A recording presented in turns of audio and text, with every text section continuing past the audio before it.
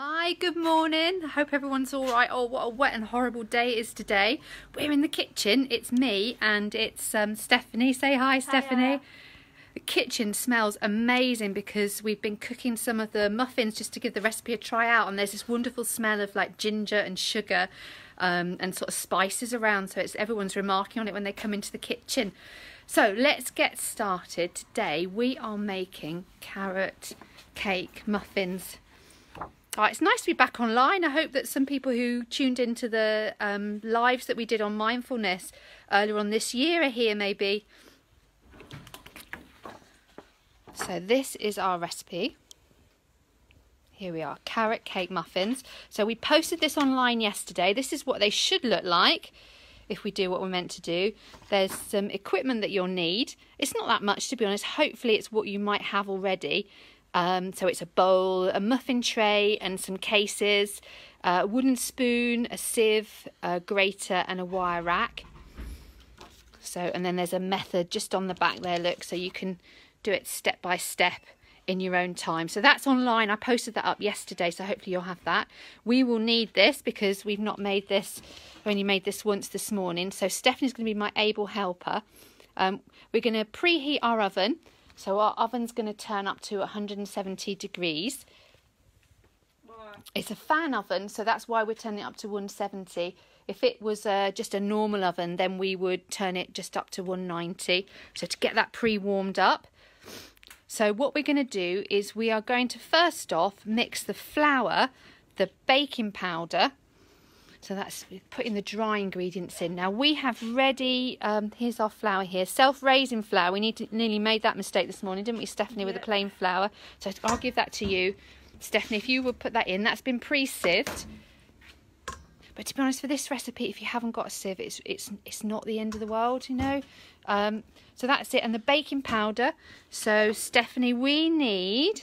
get your spoons. We need a teaspoon of baking powder. That's the white stuff there. So a teaspoon, that's a middle-sized one. That one? No, it's half a teaspoon. It's that one there. That's it. Baking powder? Yeah, that's it. Hi, Claire. Hi, Wilma. Hi, Alice. Thanks very much for joining us. I was Norma No Mates there for a while. Right, so what Stephanie's done there very cleverly, she's got, that's it, no, just one, that's lovely.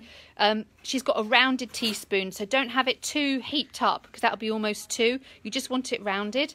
So we're starting off with our dry ingredients. So we've got flour, baking powder. We're going to put some spices in now. So get your spoons again, Stephanie. We've got cinnamon to go in now. 2 teaspoons of that, again rounded. That's it, same one, lovely.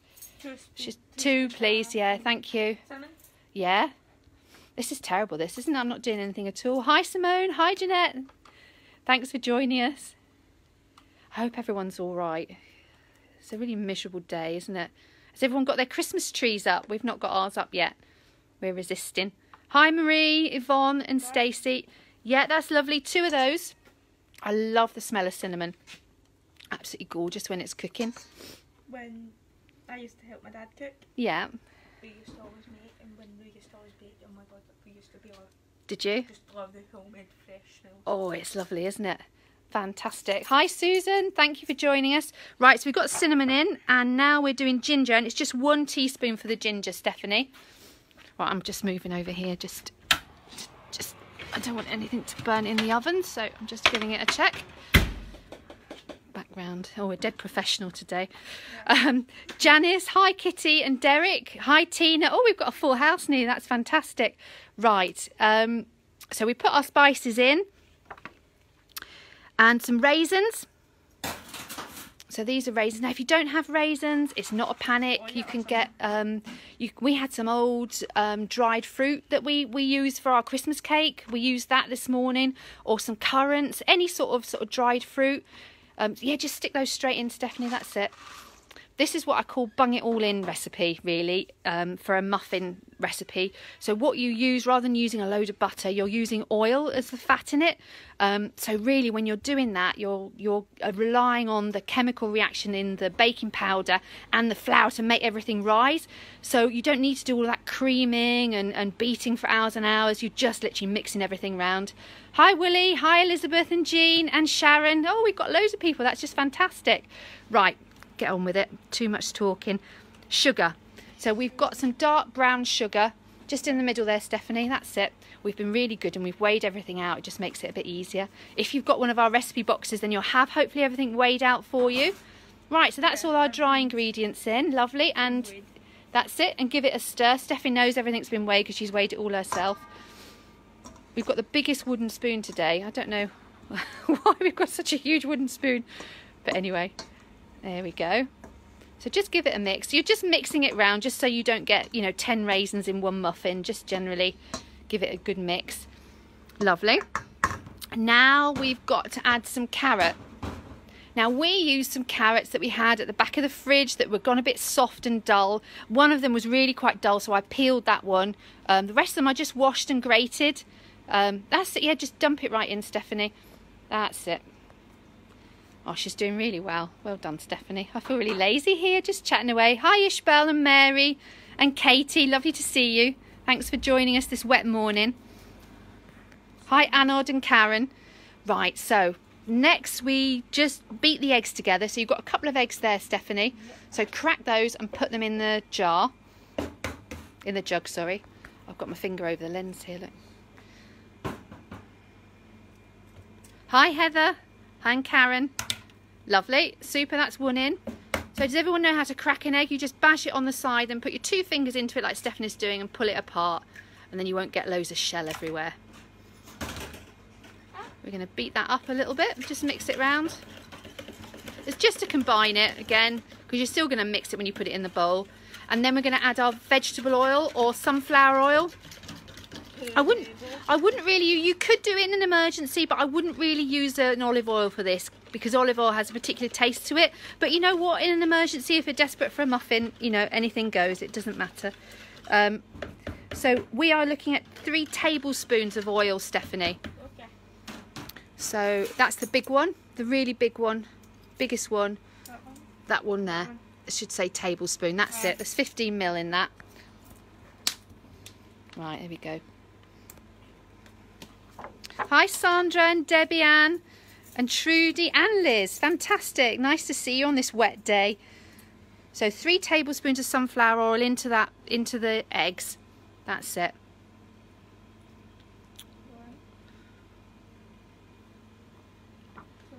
Yeah. 3. Lovely. And then also we need 4 tablespoons of water. Now we've been a bit naughty and tried to catch you out because that's in the ingredients, but it's not actually in the method. When I was making it this morning, I thought, why does it look so dry? So that's why. So just, yeah, you have to pay attention, show you're listening. So it's the water that goes in as well. Yeah, just pour it in there, Stephanie. We'll put all the wet ingredients together. Again, it doesn't really matter. Just give it a bit of a mix round. Lovely. Beautiful. That's fantastic. Right, so now we just add it all together. Put it all in. So literally, like you can see, it just is a bung it all in recipe. It really is. There's nothing to this at all. Yeah. Lovely. And then give it a stir with the most massive wooden spoon. Hi Tracy and Margaret and Angela. Now while Stephanie is stirring that, it doesn't take much stirring, but while she's stirring that all up, I'm going to talk to you about 5 a day, because when we did our recipe boxes, we asked people a few questions and we found that people are actually quite confused about what 5 a day is, and I think it is quite confusing. It can be quite confusing.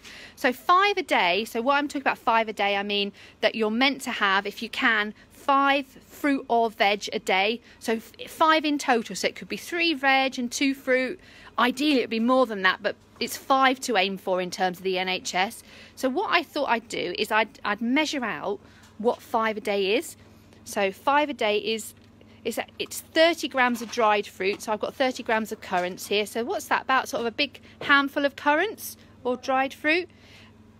Then it's, if you're chopping up melon, it's about that much of melon, so a small bowl of melon. Orange juice. Now once a day you can count some fresh fruit juice, but not cordial. So cordials don't count, apparently. That's cheating. About that much of fresh orange juice. I don't know if you know all of this, but some people were really quite confused. So I thought, right, well, we could clear this up. And then about quite a lot, look, that's quite a bit of salad to count as one of your 5 a day. This is butternut squash. So again, that's quite a heavy vegetable, isn't it? So there's not that much that you need of that to count as one of your 5 a day. And then oranges. So sasumas is just over 1 sasuma, how I measured it. And don't forget that if you're doing packed lunches or anything like that, you can get these as long as they're in fruit juice. So this is pineapple in fruit juice, in apple juice. So that would count as one of your 5 a day. Obviously bananas. Sprouts, who likes sprouts? I have to admit, sprouts are the only veg I'm not 100% about boiled. I like them in a stir fry though, so you could always do that. Hi Hayley and Lynn and Anne and Margaret. So it's about 5-6 sprouts really, handful of sprouts. Same with your tomatoes. These are lovely little ones here, they taste really nice. So about a handful of tomatoes, a couple of small fruits, so like pears. If it's a tiny fruit like an apricot, it would probably be about 3. And anyone know what this is? Look, I'm testing you now. Anyone know in the comments what that is? Anyone know? It came in today in our food surplus. Does Anne know? Hayley, Lynn, anyone know what that is? Right, I'll leave it, see if anyone can guess. But probably nearly one of those would be a 5 a day because you might not eat actually all of it. Clue, you'd roast it in the oven. Anyone know? Hi Dorothy, thanks for joining us. Right, how's Stephanie getting on?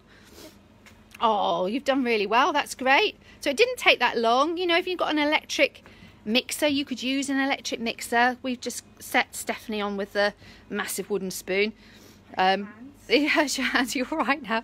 Now don't claim for an injury. So now if you notice that mixture, it does look quite wet, but don't panic. Ah, well done June, glad you're paying attention. It is, that's right, that's fennel, so it tastes a bit of aniseed.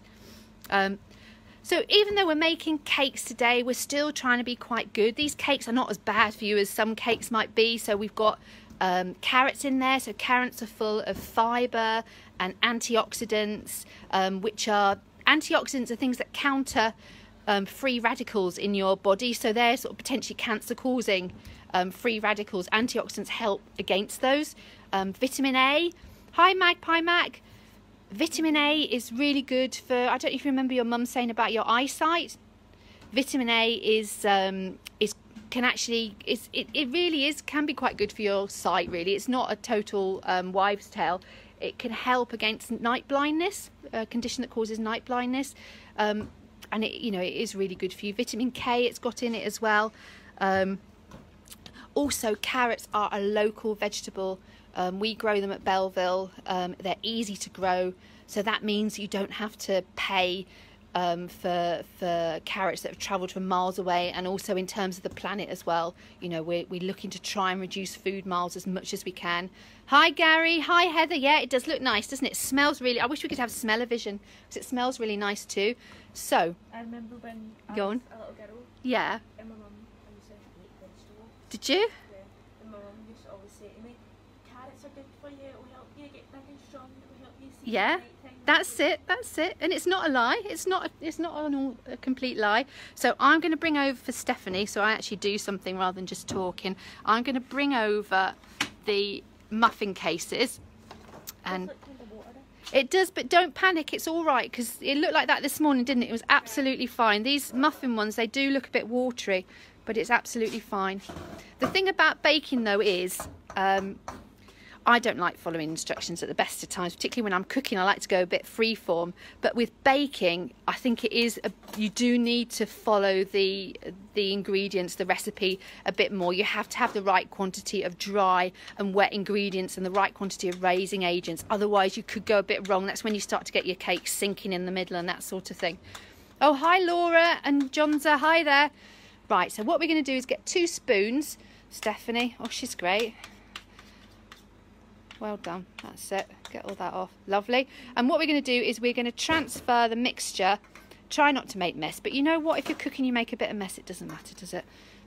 We're going to try and transfer it all into, that's it, into the cases. You manage all right? That's it. 2 spoons, that's a great method, so lovely. And we'd probably put about 3/4 of the mix in each case.